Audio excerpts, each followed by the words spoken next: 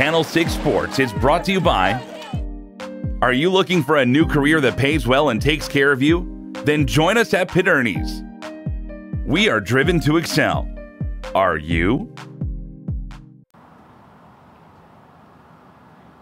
We got some really good 16-year-olds and 15-year-olds. There's no question, and you know, it certainly is.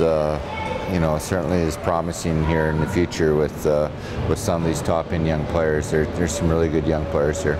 I think just looking at these older players here, that'd definitely be a dream of mine to be able to make my way up to the WHL, to this team.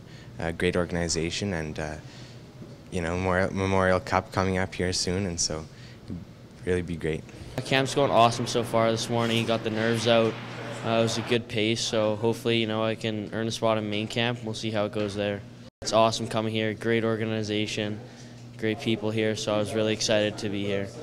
It's pretty exciting. I mean, it's something you can't really put into words, and it's been something I've been working so hard for my whole life so far, and it's just so surreal, and it just makes me so happy being here, and I just want to hopefully do the best that I can and put myself in the best situation I can in the future.